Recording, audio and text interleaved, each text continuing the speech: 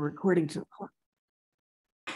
okay, now we're recording. Y'all have to remind me of that. My classes always have to remind me of that at United. So anyway, it's good to see you all.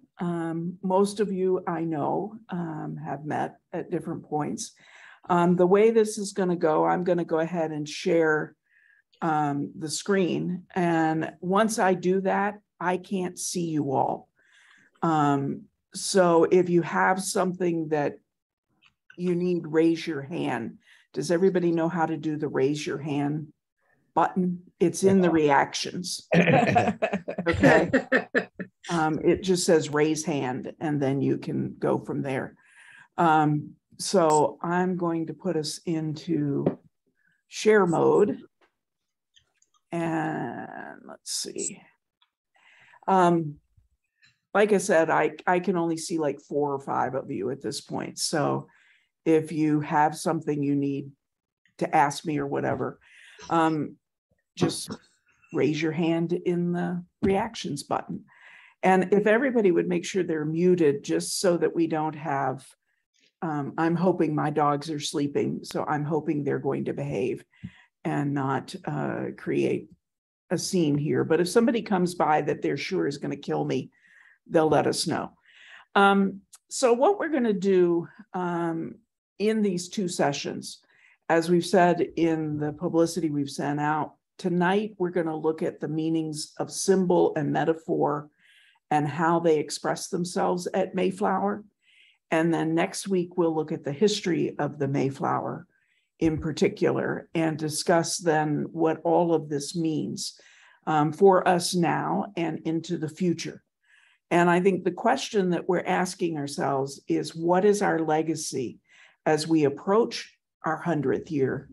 And what do we want it to be in our second 100?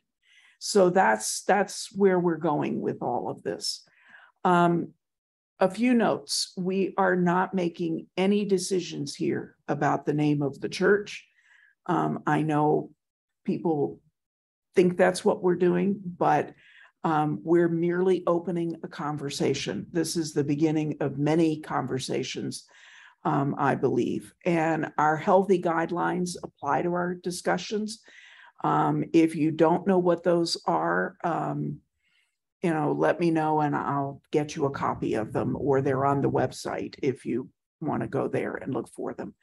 The way I'm going to structure this is I'm going to do about a half an hour of information, and then we're going to break into small groups for about a half an hour, and then we'll come back together for the last half an hour for a large group conversation.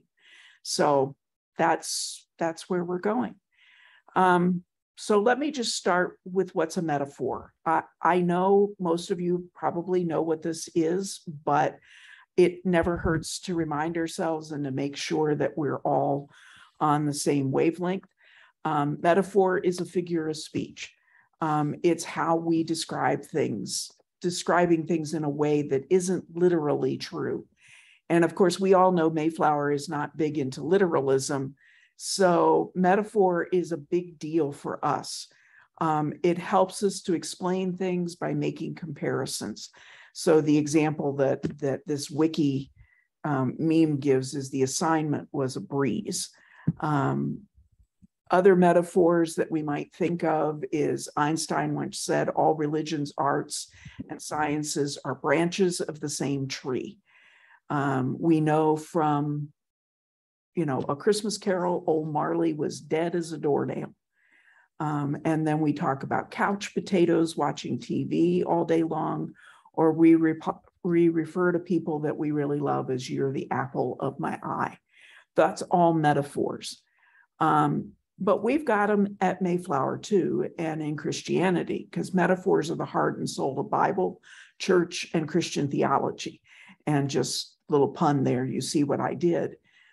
They're the heart and soul, but they're not literally. But we talk about bread. We talk about communion. Some of us interpret communion as purely a symbol, and we'll talk about symbols in a minute. Some of us interpret it as having more meaning than that it becomes a metaphor for Jesus. Jesus is the light of the world is another way of looking at it. So we do all of these kinds of ways of talking. There are bad metaphors. Whoops, excuse me. No, that's what I wanted next was power of metaphors. Metaphors are used by everyone in many, many different disciplines. They matter a great deal. They add richness and beauty to our lives and to our speech. They reveal truth. There are ways that we can understand that we can't understand, but they can also be used in ways that work for ill or can mislead or taint. Metaphors express what we perceive and they influence what we perceive. And metaphors allow us to make discoveries by seeing things in a new way. So to give you an example of a bad metaphor, we've all heard America referred to as a melting pot. That is an unhelpful, bad metaphor in many, many ways, because people come here from all over, but they don't get melted into one sort of people. We're still diverse people. And so the melting pot idea is one way of getting around racism by pretending it doesn't exist. Another way to look at it, though, is another metaphor about racism is we often hear it said these days that racism is in our DNA as a country. Well, the implication there is that we can't change it. We don't change our DNA. And I, for one, hope we can change that DNA. I don't want it to be a problem. So let me stop share there for just a second and see if there's any questions that people have about any of that. And welcome to those of you who are just joining us. Sorry about the passcode problem. Any questions? I know this is stuff you know, but it doesn't hurt to just make sure we're all together. All right, well, we'll go back to this. So racism isn't in the DNA of our country, but it is part and parcel of everything that we understand ourselves to be. Richard Rohr, who many of us have read, has written, "Metaphor is the only possible language available to religion because it alone is honest about mystery." That's his take on metaphor. And sorry, sometimes memes don't translate very well onto PowerPoint, but that's another thing. Symbols are very, very important as well. A symbol is an object or a picture that represents something else. It doesn't try to be something that it's not.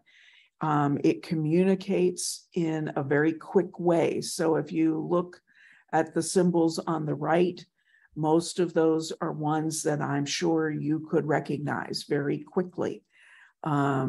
If you saw them on a bumper sticker or a sign, something like that, because we use symbols all the time. We use them in our everyday life. These are also symbols that you probably know very quickly. We know, the recycling one, no smoking, the other recycling one. All of these different kinds of things are really, really important as we think about the language that we use. And Mayflower has its symbols too. These are some of them. The cross is a symbol. Our pride banner and the pride rainbow flag is a symbol. The dream catcher is also a symbol. These are all things that we are familiar with at Mayflower, and we each interpret them in our own ways. We each work with them to make sure that we are able to continue to be together without having to explain everything constantly. So when you see the pride flag, we are an open and affirming congregation. And our pride flag is now out of date because there's a new pride flag with other colors in it to represent the trans community and the bi community. So I'm going to put you into small groups in just a second. I have to see how many of you are here. And then we will take a look at these kinds of questions. Oops, let me go back. Sorry, I'm having trouble with my own technology here. But before I put you in small groups, has anybody got any questions in the large group at this point? Like I said, this is no-brainer information, but I just want us to all start from here. Could you put up the questions that were briefly on the screen just a minute ago? I'm putting them in the chat. All right. And then everybody will be able to see them when they're in the small groups. So there you go. All right. Any other technical questions? All right. So we have 1, 2, 3, 4, 5.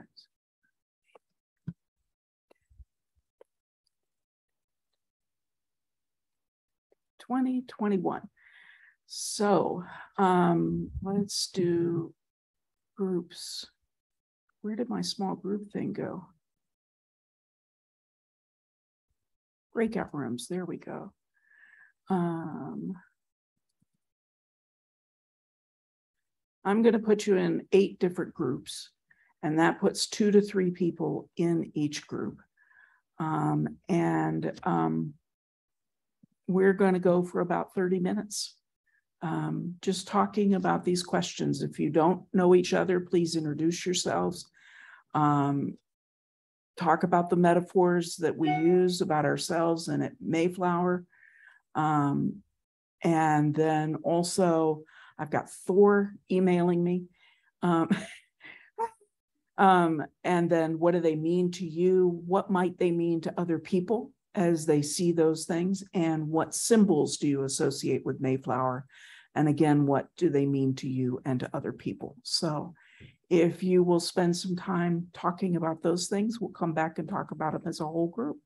So I'm going to create the breakout rooms. And are you going to list the questions someplace? The questions are in the chat, so you should be able to access them when you're in the breakout rooms. All right. Okay. All right, here we go.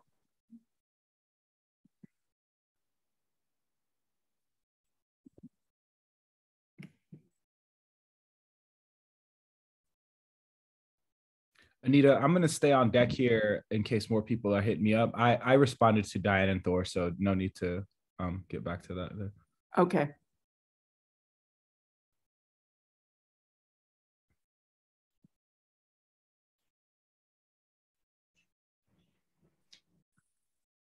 Okay. Whew. Technology is just so much fun. Yeah, sure. Yeah, I'm going to tell Celeste to take off the need for a password, so we don't have to do that next week. Yeah, that sounds good. I was surprised when it popped up because I just didn't expect it to. Yeah, me too. I knew there was going to be something happen, so. Yeah. Okay, so it's. You can do that. I'm going to send her an email right now, actually. I'm going to pull us back together about 20 after. Cool. And we'll probably end early, and I'm going to go feed the dogs before they decide that they're no longer happy with me. So that sounds good. Oh, and this has all been recording, so let me. Okay. So there were 8 groups, so I'm not going to ask for 8 reports. But let's start with metaphors. What did you come up with in terms of metaphors? Anything? Spiritual journey. What's that? Spiritual journey. Spiritual journey. Bubbling up. Bubbling up. Jesus path. Jesus path.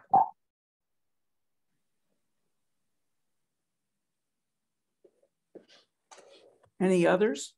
Covenant. Covenant, Singing. Yeah, music.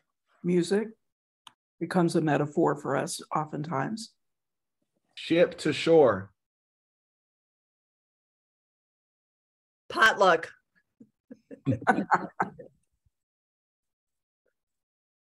One that we didn't get, but it's interesting. This is a repeat after me prayer. This is a repeat after me prayer. Just the way people have appropriated that.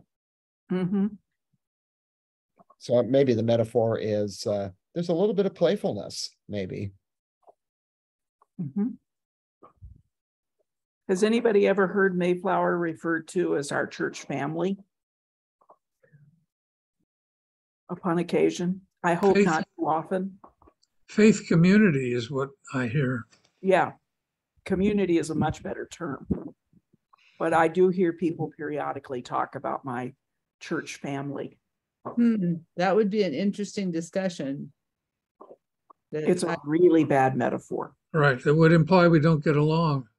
Well, It implies we're limited. Mhm, it's, as I say, metaphors or a family is a closed system. Yeah. mhm. And there, you either have to marry into it or you have to find some way to be invited into it. You just don't show up and decide to join somebody's family. So it's a rough, it's kind of a rough metaphor to use, but You don't I'm get sorry, what, Joe? You don't get the warmth and depth of relationship feeling out of community in the same way as family. Mm-hmm. Which is why some people prefer it. Any other metaphors that you keep up with? Okay. How about symbols? I mean, I was talked about prayer shawls, Prayer holding shawl. someone in the arm of the church. Mm-hmm. And in many ways, a prayer shawl becomes a metaphor for the prayer, Mhm. Yeah, that's true. but it is, or a symbol of the prayer. Yeah. Somebody else was getting ready to say something. Oh, the ship, the Mayflower bas relief. Mm-hmm. The bas relief. Also the one in the fireside room up above the fireplace. Yeah. The I think it's a dream catcher that's Yeah. in the sanctuary. Mhm. In the way it's juxtaposed right in front of all of the Mayflower ships that are carved into the organ. Mhm. I think it's kind of weird. Mm. And Weird. a- or- Interesting contrast. Yeah. What other symbols did you talk about? I was a member of Mayflower for a number of years before I realized those were little ships in the organ. I thought it was an abstract, and then someone brought it up in a sermon or something, and Mm-hmm. We talked about the singing bowl mm, Singing bowl. mhm. and the eternal light and the baptismal font bowl. And Mm-hmm. sometimes those things to me, symbols kind of get mixed up with traditions, but I guess if it's a physical thing, it can be a symbol that leads to a tradition. Yeah. Yeah. Also the Those- style of those- Talked about the communion table and not having a rail that separates us from the table of communion. Mm-hmm. Yeah. Also Diane, they- say I was something. just gonna say, those ships in the organ backdrop were all carved by different families at Mayflower. We got to carve a ship, and Dorothy had a map of where your ship was, and I used to know where my ship was. The ship our family carved was. So it sort of was. That's sort of a symbol that we all participated in making. Anyway, that's just a history factoid. Mhm. wanted to know that. You actually I carved was- it? You didn't just design it, you carved it? No, you're absolutely right. We just designed it. You're absolutely, Dorothy had blocks and we drew our ship and then she got them carved. I think that's the way it was. My memory, you know. I have part of history, but not all of it. One of the interesting things about the symbol that is the ship art in the fireside room is that when it was commissioned for that space, and it originally had no women in it. So it was removed from the wall and redone to include women. And so I find this conversation so fitting. It's like a continuation of an earlier conversation. And so the kind of metamorphosis of that piece of art is just part of this same road that we're on. So it's interesting. Yeah. I've always found it interesting that the skin tones of the people in that are very dark, or they're darker than I would have expected. Other symbols that we talked about the seasonal hangings behind the pulpit, and just, you know, church for all seasons and in all seasons of our lives. But I just want to know why there's no snow in the winter one. Is this not Minnesota? Maybe a certain amount of denial. Yeah. Could be. There's a particular shape to the cross that's on the building and in front of the church. I wondered about that. And what type of cross is that, and why was that chosen? Does anyone know? Or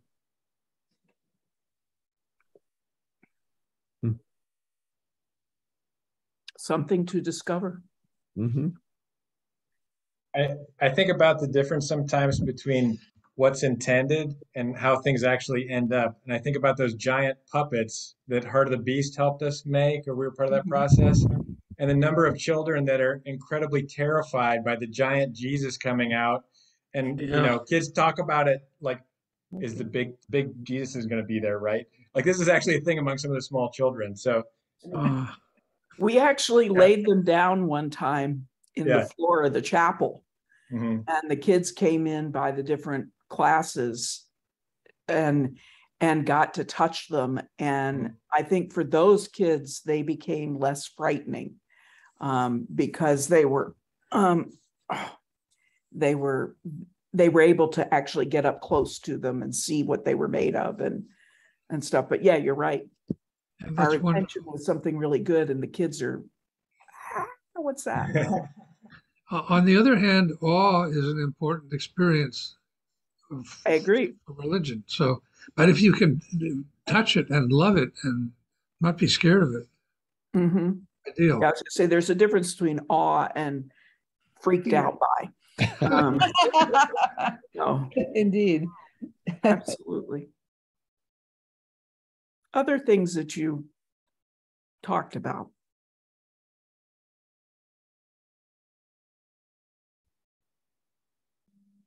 I thought of one a minute ago and it just popped out of my head when we were talking about the puppets. One of the, Anita, one of the things that Marty brought up is obviously the importance of music. But I should let him speak about that a little bit because he had some good insights there.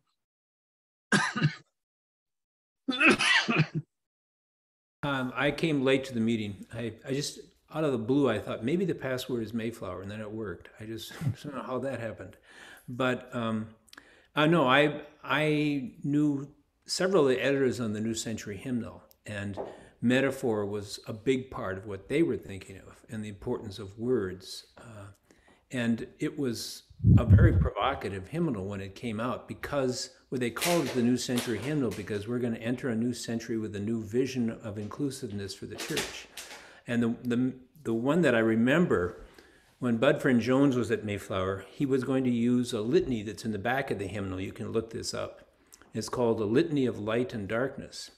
And Bud said, there isn't any light in this litany. It's all darkness because they had become very captivated by what they saw as a racial overtones of light and darkness in language. And I thought that was, and I think for those who were around when the hymnal came out, the shocking part for them was the language of Christmas carols, because they were in people's bones. And the metaphors there, or at least the language, was so upsetting that it was hard for them to engage in a new way of saying the same thing. Yeah. Christmas carols are the one thing that nobody can quite abide in the New Century hymnal. That's why Mayflower has the red Christmas Carol book. Right. Right. People were And they're just not very good. Yeah, I was telling our little group that I had a hymn called Gather Us In, which I wrote back in 1980. And I got a call from Ruth Duck, one of the editors on the committee, and she said, you have the line, gather us in the blind and the lame, and that doesn't work.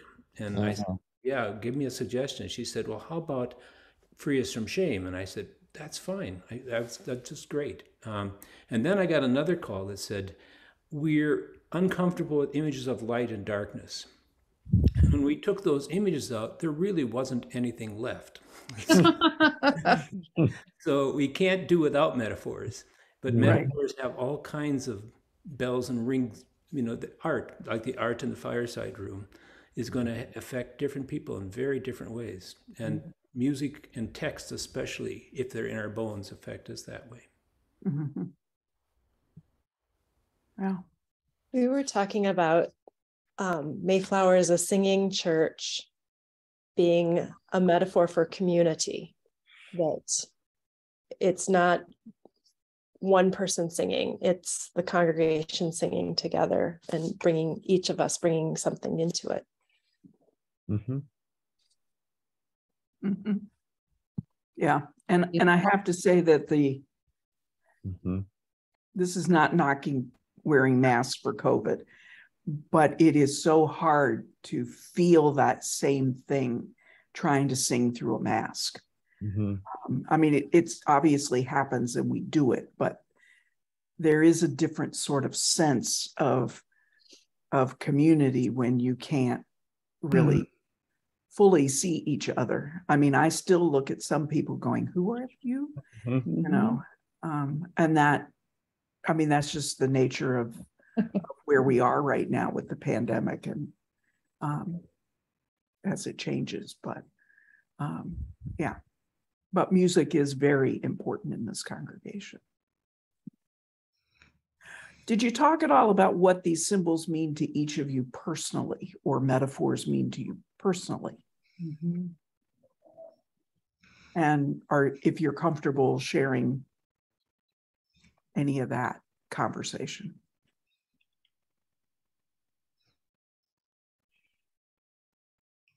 Spiritual journey was something that really grabbed me. I heard it when we first joined Mayflower. And I said, that's it. That's my life. And the idea of sharing it with others really captivated me. I was hooked at that point, because we said we were covenanting to help each other in our spiritual journeys instead of having a creed.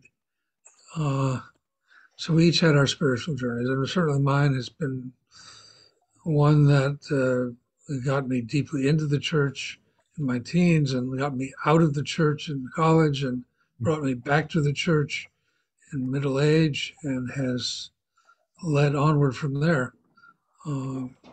So it's a great metaphor for me. And when I think about the Mayflower, I think about a spiritual voyage. You know, you could say, put that in a boat. And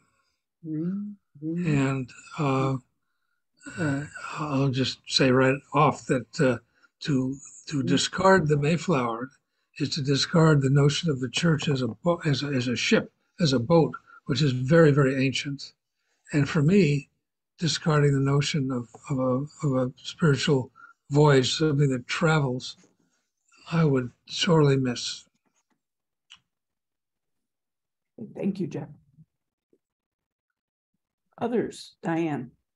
I fessed up that I always have trouble with the dream catcher. It seems to me to be cultural appropriation, and I don't like it. And I was overjoyed the time it fell off the ceiling. But I also understand why it was put up and that it, you know, it was done in a respectful manner. But it as a symbol bothers me, so I try to ignore it. Mhm. Okay, thank you. Others? Anita? Yes. I used to halfway quip about Mayflower being a camp, a transition camp, a refugee camp. And I think that was a metaphor that I carried for a long time, because I think many of us came from traditions that really we walked away from or left because, and I mean, I came out of a Missouri Synod background, so I had left that. But the question is the difference between a refugee camp and a home. And I think I've gotten more and more that it's a home. And I think for me, the refugee camp thing is that we have lots of searchers. And the question always then is, are we able to, or are we willing to work with them all? Or is it inevitable that many of them will leave? So that's, you know, one of my thoughts, because I think some of us feel very comfortable, and maybe that in itself is a problem. So I'll leave it at that. Okay. Thank you. Well, this may segue a bit from that, but I think in our group, and my group members can challenge me if I misunderstood, I think the Jesus path is a sort of a metaphor or image that doesn't always work for people. Some people, it's maybe not Christological enough. And for other people, it's too defining around a particular way of being in a sort of multicultural, multi-faith world. So it's a mixed sort of metaphor or image. Thanks, Karen. It's interesting you bring that up. Yesterday in the class I teach at United Seminary, we were talking about mission and vision statements, and I shared ours with them. And, you know, they came back and said, what is this Jesus path thing? That doesn't make any sense, you know, which led into a conversation about having outsiders perhaps look at your stuff. But in order to say, what does that mean, to get you to be more articulate? They were actually very kind about Mayflower's stuff. We looked at several different mission and vision statements, and they really took apart a couple of the others, but actually all of the others they took apart. So.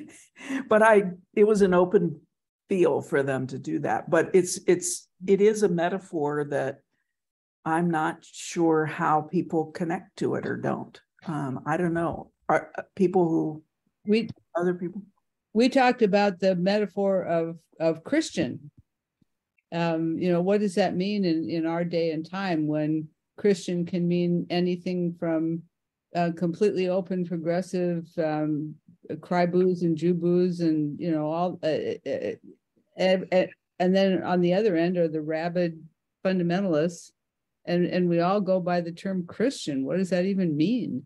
Both with that and with Jesus path, they're good examples of the connotations, and, you know, back to that, what's intended and what's perceived. And there's a lot of me, for example, that likes the Jesus path. If I think of it as Marcus Borg, Dominic Crossan, and, you know, the historical Jesus and how he lived and what he taught and such, but it also harkens back to the Jesus people days of the, 1970s, which maybe we wouldn't necessarily want to claim in terms of Christologically, and almost a deifying and buddying of Jesus.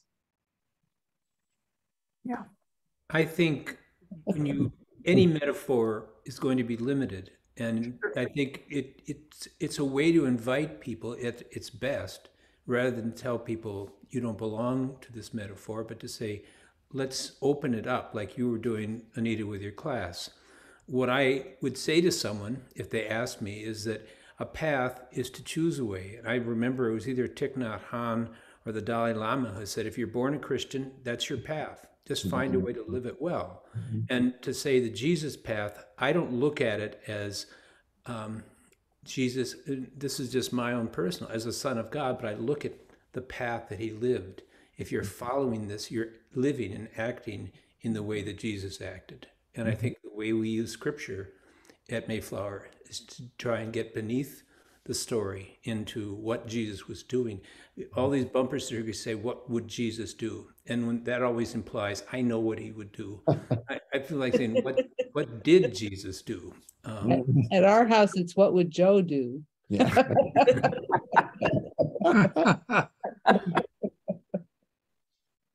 I find it a helpful metaphor for me, but it's because of the way I interpret it.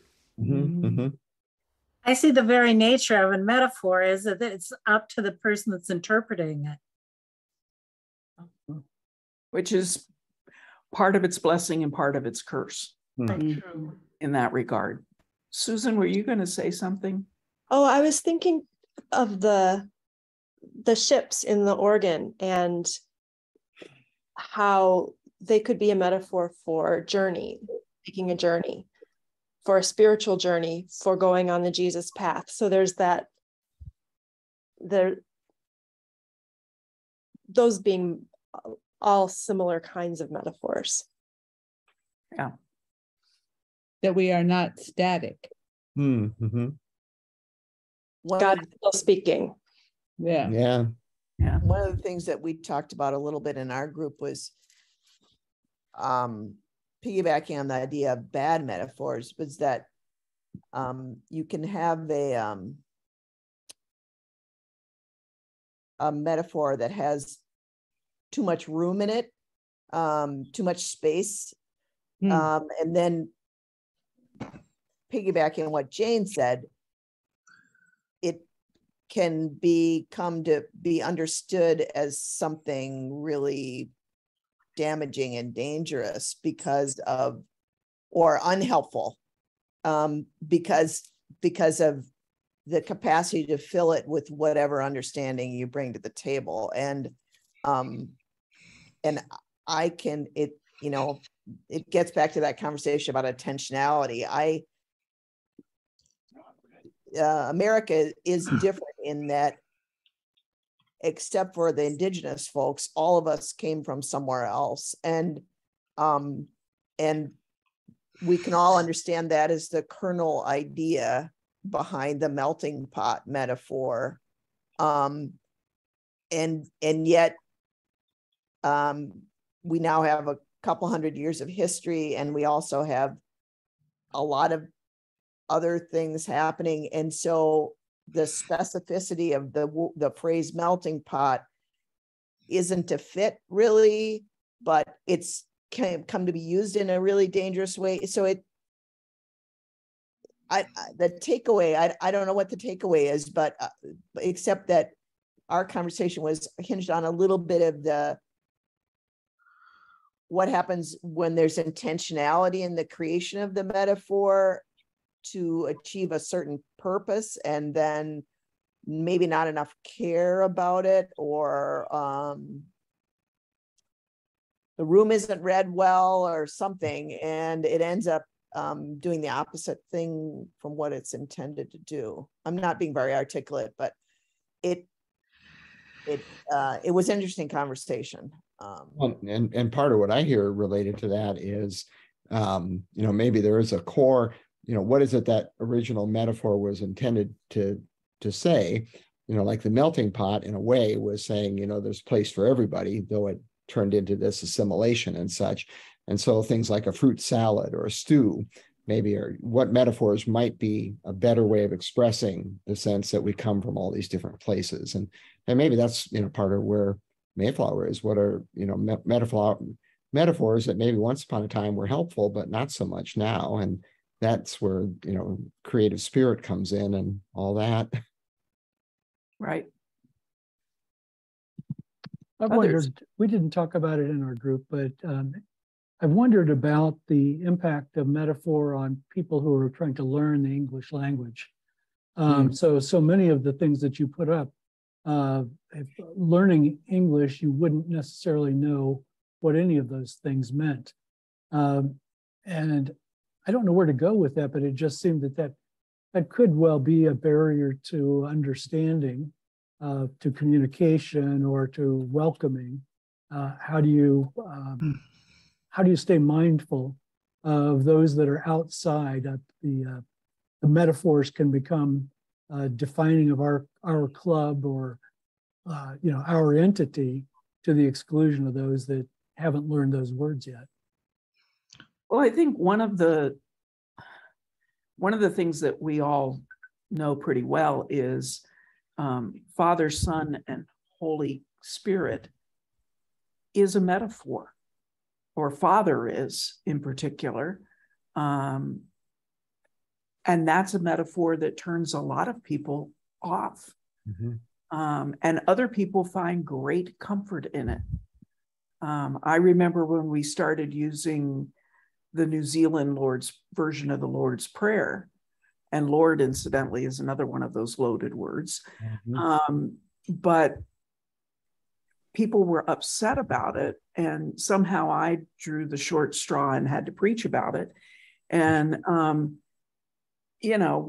talked in the sermon about metaphors, and that there's different ways that we understand these things. And, we had quite the discussion about it, but I think it sort of lowered some of the temperature a little bit, especially when I pulled out one of the interpretations of the Lord's Prayer from the Aramaic, which is really far out there. And several people decided they were really lucky. They were really glad that we weren't using that version. So, oh, birther, it starts, and it's a beautiful, beautiful, translation from the Aramaic, but it's very different from where the things are. Things you. I wanted to just comment briefly on the person that talked about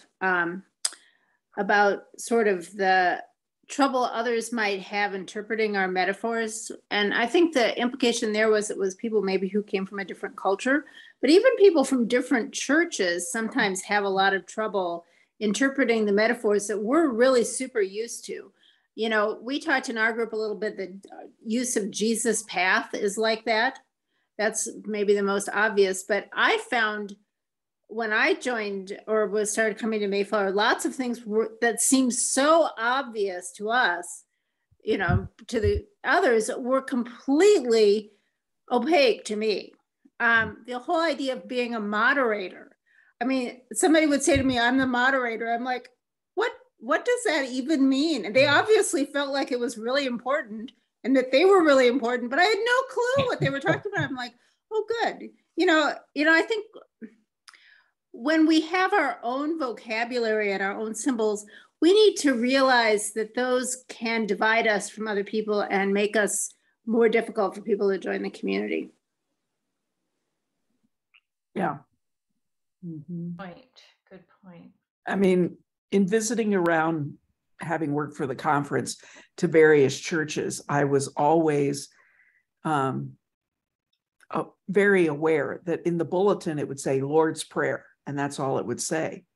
And the assumption was everybody knew what that was. But for somebody visiting, they may not know what that is, or they may not know the version that's being used, or any of those kinds of things. So we have to be very aware. I think one of the things that we need to be most aware of in the church is how we are perceived and how we receive others in, not just, who we are. And I know when we moved here, we were visiting lots of churches, and I can tell you the number of churches that nobody said boo to us. I mean, we were completely invisible. And one church, the pastor introduced us to all the other gay and lesbian people in the congregation. And they talked to us. It was clear as long as they thought it was polite. And then they went off to talk to themselves and left us standing there with a cup of coffee. You know, it was very weird. You know, so how do we see those kinds of things as visitors? I often would ask churches, members of churches, to think about coming in and you've never been there before. What looks different? What's, you know, and most people can't do it because, like you said, Beth, we're so used to things that we don't see what other people see. That's why I had to explain what the Jesus Path was to my students, even though they're all seminarians.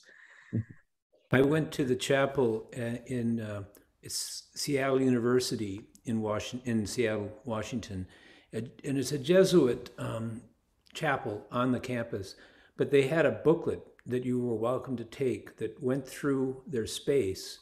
It didn't talk about the language or the ritual, but it said, here's the significance of this. And it was full of illustrations. And it was a deliberate attempt for someone coming in as a newcomer to see it.